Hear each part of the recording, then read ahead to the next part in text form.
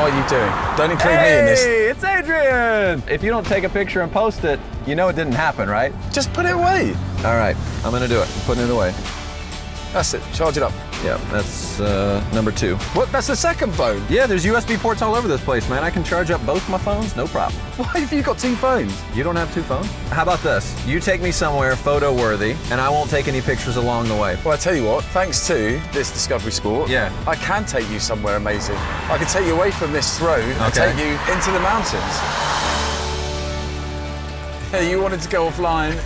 This is offline, off-road. Yeah. This is an extreme landscape, isn't it? Look at it, it's still twisted trees and rutted pathways. The moss coming down.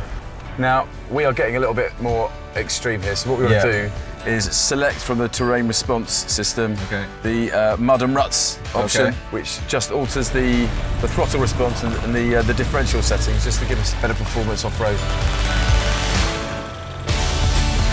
Yeah, I'm going to go down this slope here using the hill descent control and just wait for it to do its thing, and it is stunning. Look at it. I'm not doing anything, it's just doing it all for me. That made me look like a hero. Wait, stop here. What are you doing?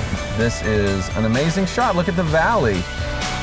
This is the beauty of this. You would have driven right past this, having been busy on your road doing your thing, and you would absolutely miss this moment, but we're in it. We're in the middle of it. That's what's great about a vehicle that gives you access.